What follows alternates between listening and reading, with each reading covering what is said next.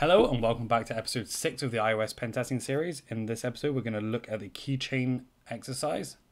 The keychain is a mechanism to sync passwords and other information between all the Apple devices that you own. So this could be your iPad, your iPhone, your Mac, etc. The keychain is a mechanism that allows developers to store sensitive information such as passwords, credit card information, and any other sort of sensitive information. The keychain can be used to store a lot of information. I've seen passwords, I've seen AWS keys, I've seen certificates private keys, I've seen AWS keys, and lots of other sorts of information. It's common practice and actually recommended by Apple for the developers to use the keychain to store sensitive information provided by the user. So it's fairly likely to find a lot of applications out there in the wild that use the application to store sensitive information that they shouldn't actually be storing in the keychain. Okay, so let me go through this with you and show you it in action. Let's open up the DVIA application and then navigate to local data storage and then into keychain. And then again, in the input box, just put something that's easily identifiable to you. Again, I'm going to use Mantis test 1, 2, 3, 4, and then we click save in keychain, and then that's done. So there's two methods that we can use to extract the keychain information. The first one is objection, as always, and I'll go through that in a second. But the second one, which is slightly different, is using a tool called Keychain Dumper. And what that is it's a standalone binary that you can upload to your iPad or your iDevice. And then from there, you can run it and it will extract all of the keychain information decrypted for you to see. The way that it does this is when you run the application, when you run the tool, it will ask you for your fingerprint or your password or whatever you use to unlock your device in order to extract the sensitive information out of the keychain into a plain text format that you can see. There is still some data in there that you can't see in a plain text format. Maybe it's binary data, maybe it's encrypted with a third-party software as well. But generally, a lot of the passwords are plain text then. So what I'm going to do now is I'm going to download the binary from the GitHub page. I will put a link in the description for you. And then we're going to push it up to the iPad and we're going to do it all the manual steps, but I'm going to show you how it's done just so we can cover it together. Okay, so let's navigate to the Keychain Dumper website. And this is on GitHub. So all we need to do now is navigate to the releases page on the right-hand side here. And then download Keychain Dumper. If we just open that, let me move over this side. So it's just a binary here. We just need to extract this. Yeah, that's fine for me. So if I just grab this path here.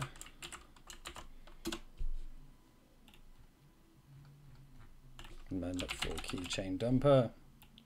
There we go, we have it there. So what we're going to do now is we're going to open up an Sftp connection. So I'm going to use WinSkip again, WinSCP. And all I need to do is click on here and click into iPad.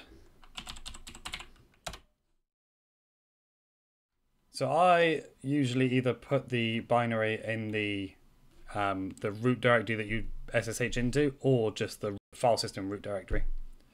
So I'm going to do it into the root directory that we log into over SSH, and that's in /var/root.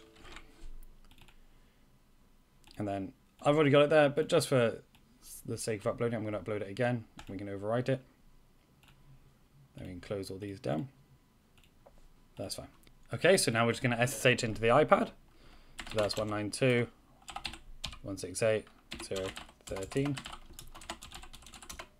Sorry for the clicking on the keyboard. And then if we do an ls, we've got the Keychain Dumper there. When you first download it and push it to the iPad, the chances are it won't be runnable, so you need to change the permissions on it. So if we just do that should be fine. Now we can just do Keychain Dumper. So I need to unlock the device. So now if we run it again, we get all of the passwords. Again, some of these are still encrypted, some of them are not. So all we actually are interested in though is the ones from the DVIA app. So we're just going to grep for them.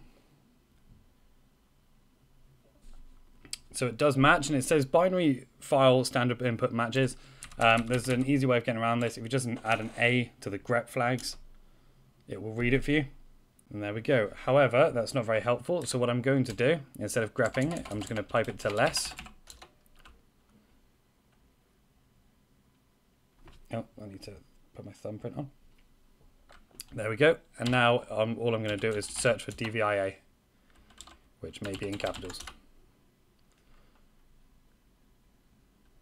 So there we go. All you have to do now is just look through all of the information in here and see where it is. There's obviously an easy way of doing this and just searching for the thing that you put in. There we go. So there's the data there. Obviously, a bit more targeted way would be using objection. So objection will filter out only the stuff that's related to the app that you're hooked into. So we'll go through that now. I'll show you how to do that. Okay, so all I'm doing here is I'm hooking up objection again. There we go. And all I want to do is I want to type in the single command, iOS Keychain Dump. And there we go. There's the data from our entry. There are other options for this. So we can do smart, which will only dump the stuff that it tries to decode. This is useful for, say, there's base64 encoded stuff in there. So it will try and decode it into something it knows if it can identify the encoding. There's also a JSON format that you can dump it to. So keychains.json.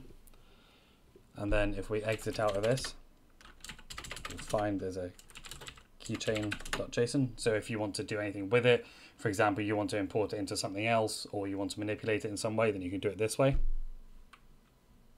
Obviously, the information that we put in there wasn't very sensitive. In my case, it was just a string that said Mantis test 1, 2, 3, 4. However, imagine if that was your credit card information from a fast food application or something like that. The results of this would have been a lot different. So an attacker could have hold of your iPad or an iPad that, an iDevice that maybe is given to an employee at work and it stores their information. Then that iPad or that iDevice is shared around between employees, then it might be possible for them to extract previous employee data. This may be passwords for applications. It may be passwords to their domain. So the information in there could be very sensitive. As always, if you've learned anything in this video, please like, comment, and subscribe.